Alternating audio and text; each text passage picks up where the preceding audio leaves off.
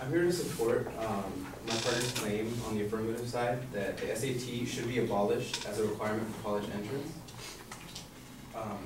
As my partner stated, excessive testing teaches children to be good at test taking, but does not prepare them for productive adult lives.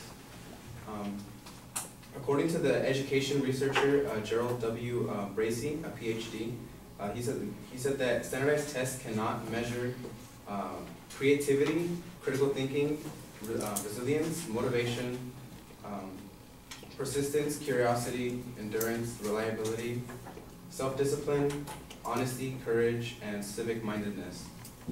This is because it only focused on a certain number and certain cases of things they would learn in the classroom.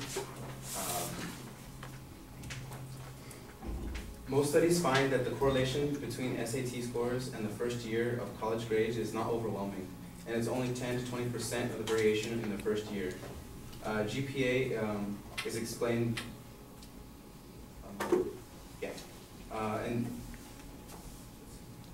in an article that says, Should the SAT Matter by John Cloud, he said that there was a study at Lafayette College in Pennsylvania, and they started a 5-year experiment with making the SAT optional.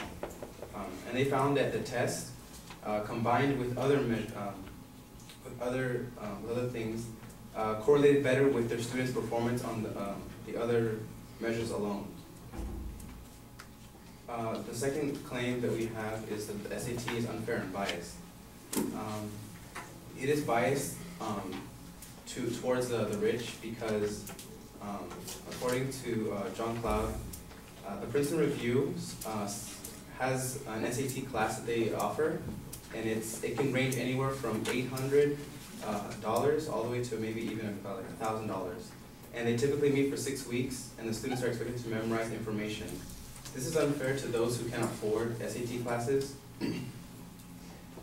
because of their socioeconomic lives.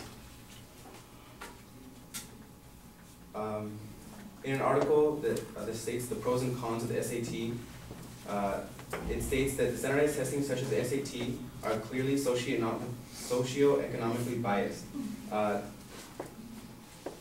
They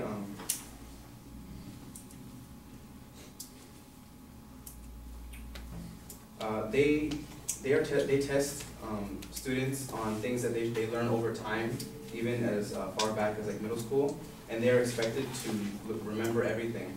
And over time, of course, we all remember or we all forget something. And this is when tutoring is needed.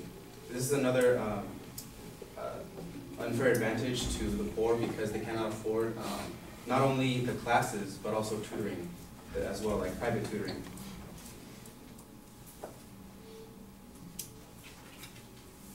Another important issue on why it is unfair and biased is that is the issue of renorming the test. They have culturally biased questions, ethnic and gender differences in scores, self-selection of the test takers, and differential participation of the subgroups. In the article by John Cloud, he says that assuming that we can measure innate intelligence, do we want a society that rewards genes? Are we afraid of what kinds of society that might be? Or should we instead reward only the achievements of a life, of what we do with our gifts and not what we start with? Going back to an old claim that I had that the SAT, it only shows how good of a test taker you are. There could be someone who isn't really a good test taker but wants to get an arts program in a college. It's unfair to them because they aren't able to show their potential to the college that they want to enter in for their major.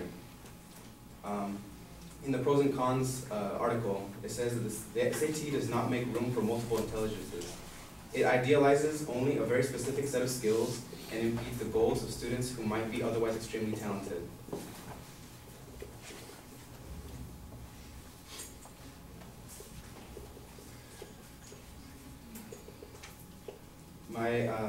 The last thing that we have is that the SAT should be replaced by subject tests. The cost to take an SAT is roughly $50, and And the subject test is actually cheaper than the original SAT one. But that together with the study guide is about $80, while the SAT2 subject test only costs about $23, with an additional $23 if they take a listening or language. And the study guide, and plus all that together with the study guide, is still less than what you would pay for the SAT and the class. Aside from the class inequality, the test failure to measure anything of what some people might call meaningful also means that kids were spending a lot of their time on other over pedagogical phantoms at the expense of real learning. Most people, when they study for the SAT, they spend hours and hours studying on that, and they disregard any other things that they might have to do or learn in the class. Some even spend about 11 hours minimum just studying on the SAT, memorizing vocab and things that they might not even use in the future. There was a new study of standardized testing that was released by the UC office of the president, and that found that the scores of the SAT2 are better predictors of the UC freshman grades than those of the SAT1. The same president, Richard Atkinson, says that the test hurls kids into months of practicing word games and math riddles at the expense of studying chemistry or poetry. He said he would want to have the SAT an optional part for all UC applicants.